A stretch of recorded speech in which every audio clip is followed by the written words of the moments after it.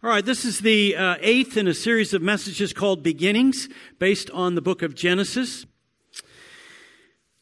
Genesis answers many of the big questions of life. How did the world come to be? Where did we come from? What is our purpose? Why is the world in such a mess?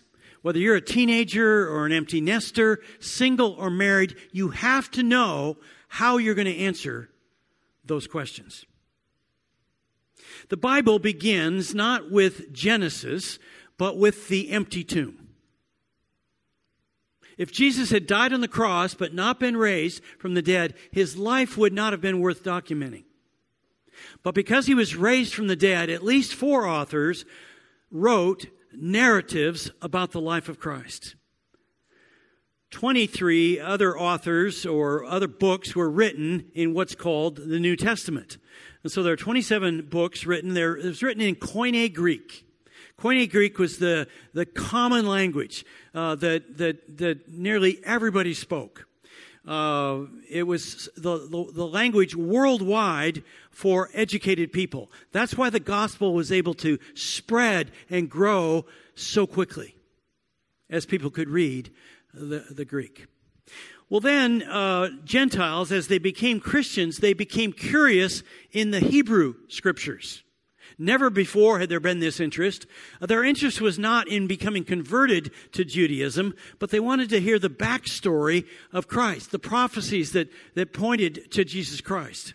And so they began to study the Hebrew Bible. There are 39 books in this. You say, well, how could they read it? How could they read Hebrew? Well, they couldn't. But fortunately, in 300 BC, scholars got together to translate the Old Testament Hebrew scriptures into Koine Greek. And so we had the Old Testament and the New Testament, and those became combined in what we know today as the Bible. Old and New Testaments, and this has now been translated into languages all over the world. The first line in Genesis says, "In the beginning." Dan Size pulled me aside 2 weeks ago and said, "How come you haven't mentioned the emphasis the Bible has on baseball?" I said, "Oh?" He says, "Yeah, in the big inning." In the beginning, God created the heavens and the earth. The universe hasn't always existed. The earth did not create itself. God created it. Then God said, "Let us make mankind in our image, in our likeness." So God created mankind in his own image. The universe didn't create you. You didn't evolve from some primordial slime. God created you in his image. You were made with a mind, you can think. You were made with emotions, you can feel. You have a soul and a spirit, so you can communicate with God. You are made in God's image, and so is every other human being on this world. So you're to treat them well. Let us make mankind in our image, in our likeness, so that they may rule over the fish in the sea and the birds in the sky, over the livestock and all the wild animals, and over all the creatures that move along the ground. You're not to worship nature. You're not to worship animals. You're to rule over them. God blessed them and said to them, "Be fruitful and increase in number, fill the earth and subdue it." Here we begin to see our purpose. We are to have children and fill the earth. Whenever you hear calls today for people to no longer have children, there's too many people in the world, know that that's in direct opposition to God's command. He wants us to fill the earth and rule over it.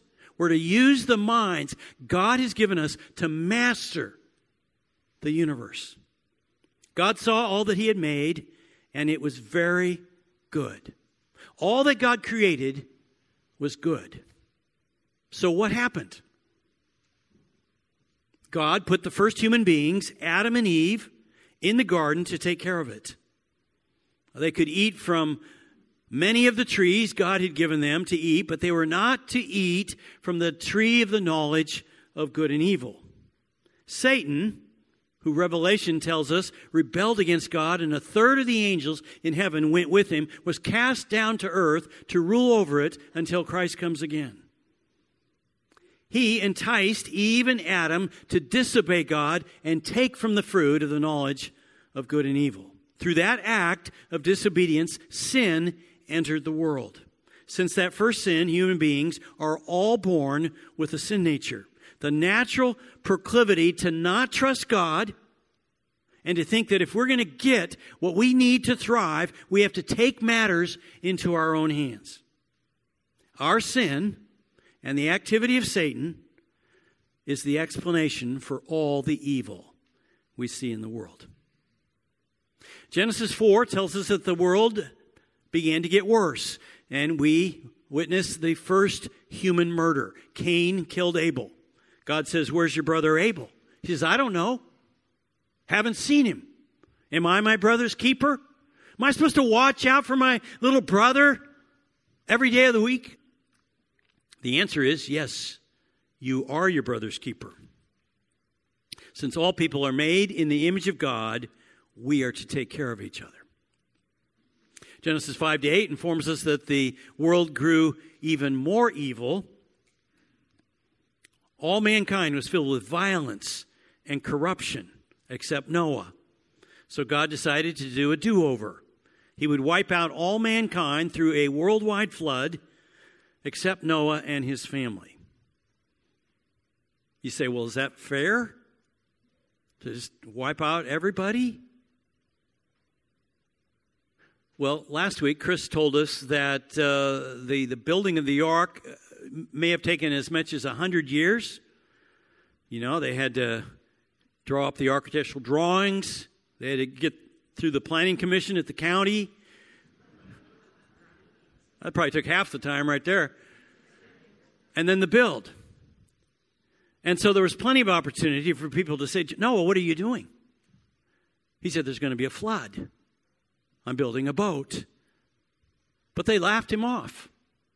And they ignored him. They had plenty of time to turn back to God. Maybe you're not a follower of Christ. You say, "This is one of the reasons I don't believe in the Bible. I don't believe in God." Who would want to follow a God who would destroy all mankind through a flood? I get it. But you have to understand this pattern of humans sinning and God judging and then offering a way of redemption occurs over and over again. It's repeated throughout the Bible. God judged the world, and then he made a way for a new world to begin through Noah's family. After the flood, God gave a new covenant with Noah. Turn with me to Genesis chapter 9 in your Bibles, or you can use the Bibles under the seats. Then God blessed Noah and his sons, saying to them, "Be fruitful and increase in number and fill the earth." This is the same command he gave to Adam and Eve. Genesis 10 tells us that Noah's family grew and developed and reproduced, and people spread rapidly throughout the earth. As far as we can tell, up the Mediterranean, up to Turkey, up the coast of Spain, east into the Middle East, down to Egypt, into Africa, and into Ethiopia.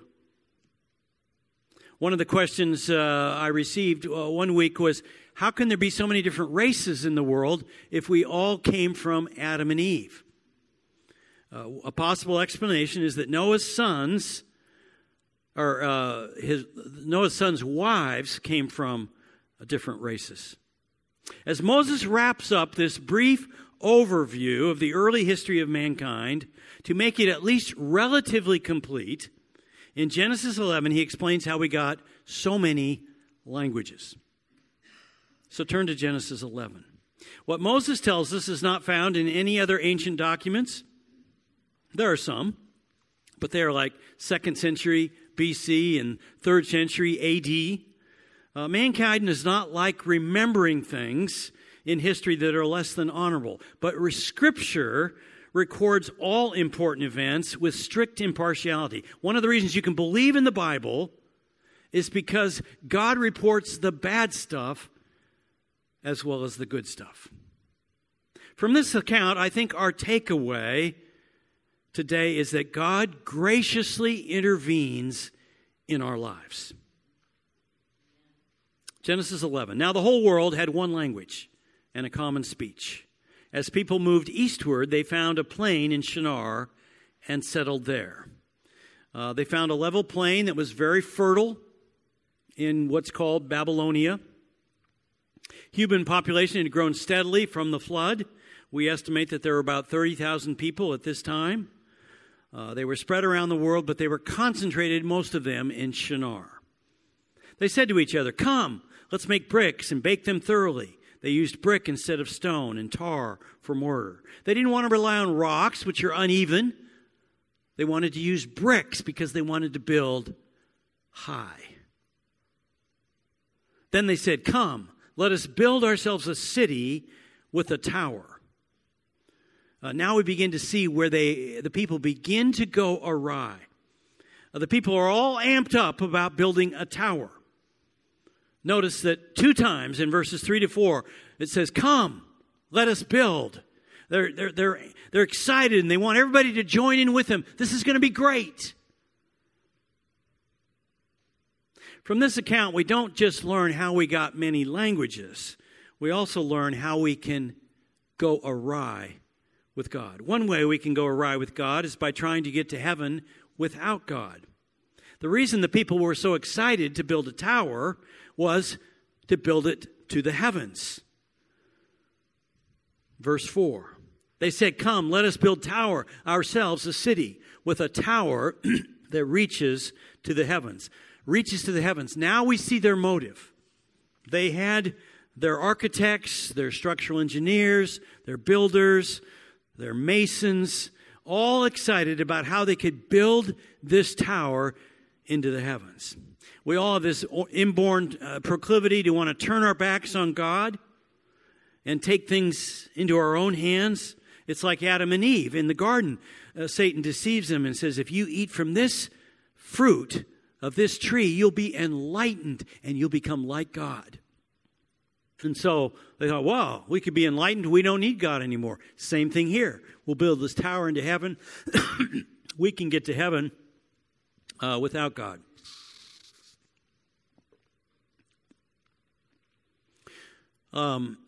Remember, the whole mess we see in the world is caused by our human sin and the activity of Satan and the spiritual forces of evil. You can be sure that spiritual forces of evil were buzzing around and urging people on with this project. And there would be a place you can be sure to worship at the top of the tower. Not God, of course, but an idol representing the spiritual forces of evil. Demonic forces are behind all attempts to get to heaven without God. One of the most popular ones today is to say, I'm not perfect. I do some good things.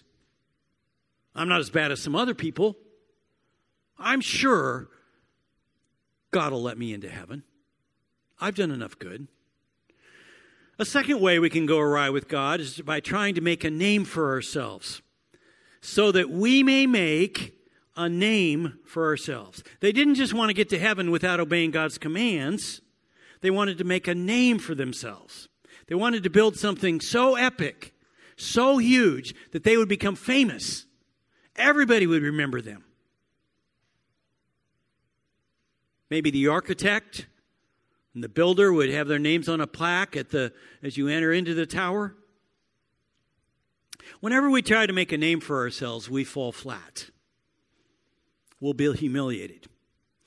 Did I ever tell you about my $1,500 mistake? About 15 years ago, we had a lot of cars in our family. Jory and I each had a car. Tad had just graduated from law school, and he was living at home for a while. He had a car. David had just graduated from medical school, and he had gotten married. He and his wife, Holly, each had cars. Luke had a truck. Joel had a truck. And Luke's girlfriend was over a lot, and she had a car. So we had 8 cars. So I pulled everybody together one day and I said, hey, look, we can't have anybody park on the driveway behind the bays to the garage. We don't even want anybody backing out, hitting another car, doing something stupid. So we have kind of a drive-through, and I say, I want all you guys to park on the, circle driveway. Okay, great. A couple days later, I pull out of the bay in the garage early in the morning. It's dark, and I just kind of head up the hill. Boom! I hit Tad's car. $1,000 deductible on mine, $500 deductible on his. Out the window. When you start to think, it can never happen to me, watch out. If you see your kids wanting to get famous and beginning to get proud about what they're doing, remind them that their purpose in life is not to bring fame to themselves, but to God. A third way we can go awry with God is when we're trying to do something in defiance of God's word. God told Noah and his family to reproduce and replenish the earth. They were to have families and spread out over the earth. But notice what the people were saying. Otherwise, we'll be scattered over the face of the whole earth. They wanted to build their city and their tower so they would not be scattered over the earth. Just the opposite of what God told Noah. Chapter 9, God blessed Noah and his sons, saying to them, be fruitful and increase in number and fill the earth. God's commands are always for our good. God wanted them to spread out. He wanted us to manage all the animals worldwide and all of nature. Whenever we think we know better than God, we're substituting our opinions for God's. Back to chapter 11, verse 5. But the Lord came down to see the city and the tower the people were building. This is what we call an anthropomorphism. God obviously can see the whole earth. He doesn't need to come down. But Moses makes him like a man coming down to inspect the tower.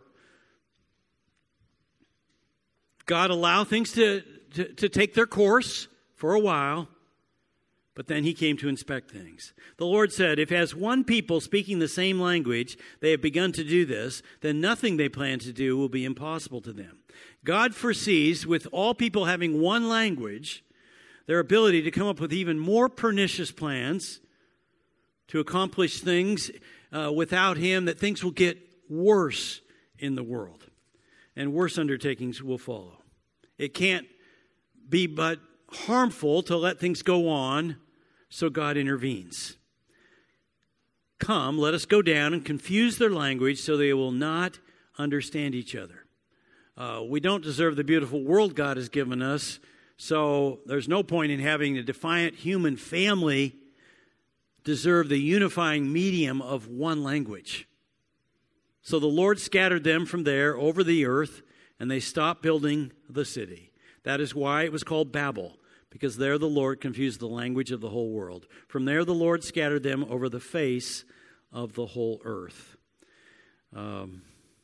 People could no longer understand each other, so they stopped building, and they began to move elsewhere. They called the place Babel. God confused their language. It then became known as the city of Babylon. Things were getting bad, going worse, so God intervened. This gives us insight into how God works in the world. When we see things and we see things are bad and it seems like they're getting worse, recognize that God is sovereign. He can step in anytime he feels he needs to. And so we don't need to be biting our nails.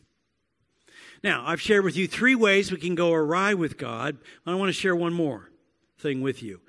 God is gracious. God let the situation in Shinar go on for some time, but to prevent mankind from further injuring himself, God finally stepped in. He figured it was better to have the division of many languages rather than to have collective apostasy. Confusing their tongues then ultimately was an act of his grace. My senior year in college, I began dating a girl, and she worked with me at Valley Community Presbyterian Church, just a few miles down the road here, and she worked with high school girls. At the end of that summer, I went off to seminary in Chicago.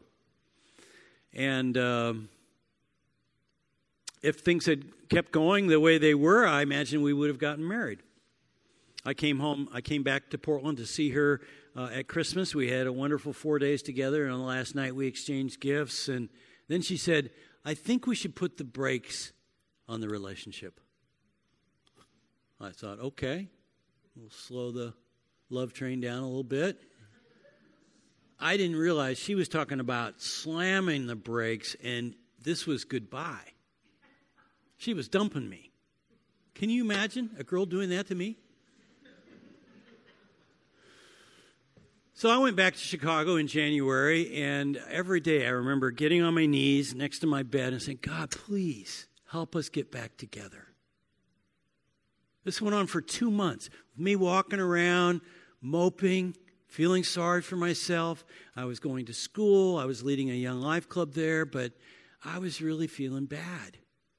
Well, one day as I was on my knees praying, I read Jesus' words in the Sermon on the Mount. If you, being evil, know how to give good gifts to your children, how much more will your Father in heaven give good gifts to you?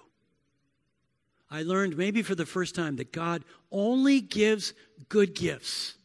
So if you're asking him for something and it's not happening, maybe he's got a better idea.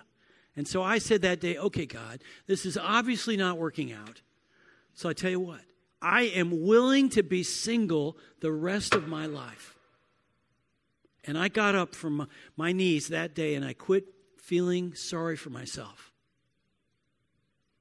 2 months later, I called Young Life and I said, you know, this Young Life Club has grown like from 20 to 200 kids. I need another girl leader. And so they said, okay, we'll send her to your leaders meeting. And up the stairs walked Jory. And I'll tell you, it was love at first sight. And now as I look back, and, she is far better suited for me than the other gal would have been. I mean, Jory is such a good person. I tell her this all the time. I don't know anybody that's more good than her. She's just pure in her motives.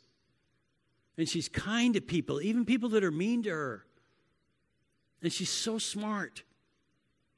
She went to a meeting at the planning committee in Lake Oswego the other day, and they didn't like some of her plans, and she came back with questions, and they said, nobody's ever asked us that before. She is a wonderful wife. We could never have 9 kids without her. You know, I'm type A, driven. It would have been horrible. She's relaxed. God intervened. He had a better person for me. God graciously intervenes in our lives. Confusing people's languages so they could no longer understand each other may seem harsh. But it was gracious when you realize that if God hadn't stepped in, things would have gotten worse. Throughout the Bible, we see God graciously intervenes in our lives. When things got so bad, he intervened with a worldwide flood and started over a new family with Noah's family. It was ultimately an act of grace. He intervened here again at Babel. And he intervened when he sent his son into the world. He saw that we didn't have any hope unless his son died for our sins and took the penalty on his shoulders. So that if we believe that Jesus is the Son of God and that God raised him from the dead, we can have new life. And God will put his Holy Spirit inside us and begin to change us to become like Christ. And God continues to graciously intervene in your life. Maybe he's intervening right now in your life. He has caused things to happen in your life. Maybe you've met someone that invited you to come to church here. He's inviting you to give you a chance to turn things around in your life and commit your life to Christ. Or maybe recommit your life to Christ. Maybe you grew up with the church, but you've drifted away from it, and he's wanting you to come back. you can experience God's gracious intervention in your life today. Father, we thank you for this passage where we see how you intervene in our lives for our good. It's never for our bad. You are a gracious God. And we thank you for interventions in our life where you've kept us from going off the rails, where you've directed us back to see that we need you. We need you in our lives. If you've never committed your life to Christ, you could do it right now. Just tell Christ you believe he's the Son of God, and he was raised from the dead, and you want him in your life. Or maybe you want him back in your life. You've drifted. I want to give you all a chance right now to thank God for his gracious interventions in your life. You pray.